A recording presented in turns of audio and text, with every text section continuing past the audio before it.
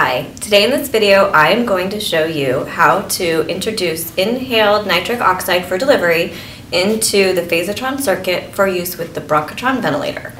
It is going to include all the parts, pieces, and components necessary, how to put those together for both the primary setup and the backup setup, and at the end a small piece on how to clean the appropriate pieces. We are going to start with identifying the pieces, parts, and components we need to set up the primary system for nitric delivery into the phasotron circuit. So we will need a completed phasotron circuit, one nitric sample line, two orange harness tubings, one piece of oxygen tubing, and the nitric DS delivery system, which includes the main unit, the blender, the nitric tank itself, and an oxygen source. Okay, now it is time to put together the primary setup. We are going to first start with the completed phasotron circuit, and we're going to remove the two white caps, one on the patient Y. Do not lose these caps if you can help it. We have extras, but you're going to need them. And then the other white cap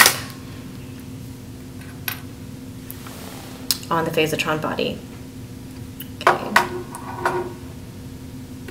And we are going to take one orange harness tubing and one oxygen tubing and connect the oxygen tubing to the clear end of the harness. We will take the other orange harness tubing and connect our sample line, nitric sample line, luer lock to the clear end of the orange harness. Now we will take, this will be our nitric delivery line. We are going to connect the orange harness into the gas flow on the port on the phasotron body. That is where nitric will be dumped in. Then we are going to take the other orange harness with the sample line and connect it to the port next to, on the patient Y, next to the red gauge line. Okay, and that completes the circuit. Now we will take the oxygen tubing, which is going to carry the nitric to the patient, and connect it to the metal port on the blender. And we will take the sample line, which will actually be measuring the delivered nitric parts per million dose, and we are going to connect it to the sample port on the main DS unit. Now I'm going to turn the components around and show you how to connect the blender, the DS unit, and the nitric tank. So first step, we should connect the oxygen high pressure hose from the blender to your oxygen source. Then we need to connect the blender to the DS unit to communicate. There's no real labels on the back. The blender goes to the port to the farthest right. Then we are going to connect the nitric tank to communicate with the DS unit. And this is the delivery and the infrared monitoring cable lines. The infrared line goes into the port labeled IR for infrared. And there is a red dot that needs to face up in order to connect correctly. There are two remaining ports on the left-hand side of the back of the unit, and either one can be used. And for ease, I'm going to use the one all the way to the left. So now we have a nitric tank and infrared cables connected to the DS unit, and the blender is also connected to the back of the unit, and we have the blender connected to our O2 source. Now it's time to talk about the backup nitric delivery system. If for some reason the blender which runs the primary system, were to fail or malfunction, we cannot stop nitric delivery, so we need an immediate alternative to continue nitric delivery, and that leads us to the backup setup. With that said, important piece, with the blender and the primary means of nitric delivery out of the picture, we also must understand with the phasotron and the bronchotron, we can no longer use the ventilator without the primary nitric delivery system. So we are going to move into hand ventilation of the baby and continuing nitric delivery for the rest of the care. Now I'm going to show you in detail how to put the backup system together. Let's put this together piece by piece. Let's start with the vital anesthesia bag. We are going to connect the oxygen tubing to deliver gas flow to the baby to the port on the elbow directly across from where your ET tube will go. And the next piece will be the oxygen tubing connected to your manometer is going to go on the other existing port on your anesthesia bag. And we are going to set this aside for now. Now let's build our nitric injector module. We have the actual injector module itself, which pay attention to the direction of the arrow on both sides of the module. Your gas flow should be going in the direction to the baby as the arrow points. We need a 15mm adapter. Will only fit on the one end of the injector module. We need one nitric tubing adapter connected to the 15mm. The other nitric tubing adapter is going to go on the other end of the injector. Okay, now we have two lines. We have the nitric cable, which needs to go into the injector module, which the red dot on the cable must line up with the red dot on the injector, like that. And we have our nitric delivery tubing, which goes into the other port.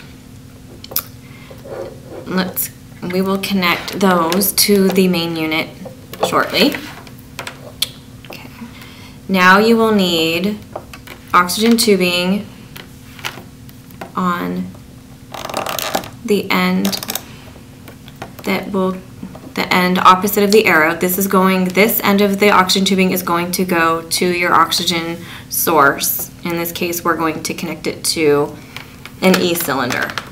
So oxygen is coming from an E cylinder into this side of the injector. Gas flow goes towards your patient, which this port is where we will connect the anesthesia bag. So we will bring the anesthesia bag. Oxygen tubing from the elbow is going to go on this end of the injector. Now we must attach the cable and the nitric delivery line to the DS unit. Over to the unit.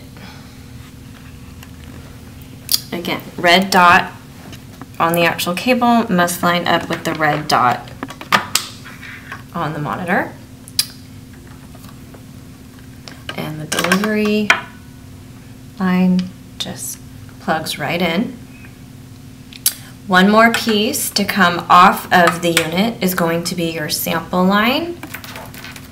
So one end of your nitric sample line is going to go on your sample port of your unit.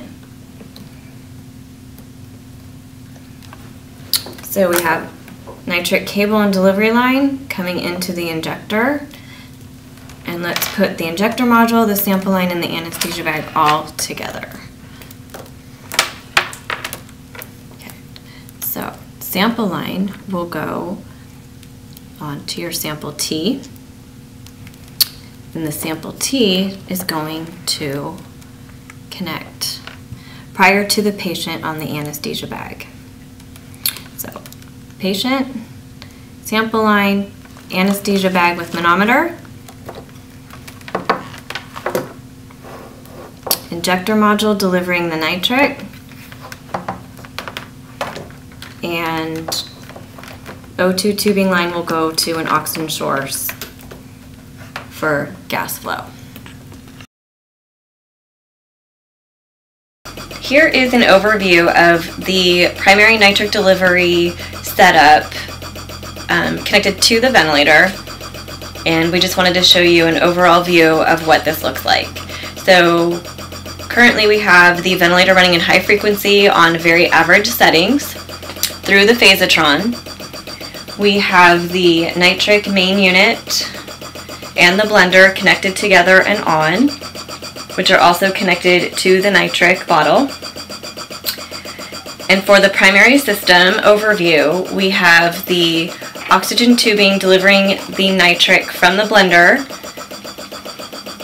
into the phasotron through the orange harness and O2 tubing, dropping into the patient flow.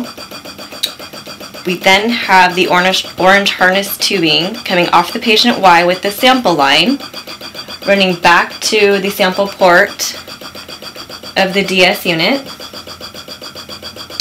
which gives us our actual delivered, measured, monitored parts per million dose of nitric.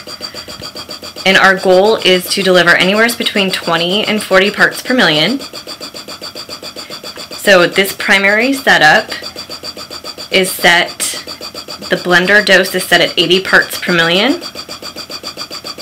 with a 3 liter a minute flow, dumping that into the phasotron as we discussed, which gives us approximately currently 30 to 32 parts per million, which is perfect. And we will talk more about the operations and management of this in another segment.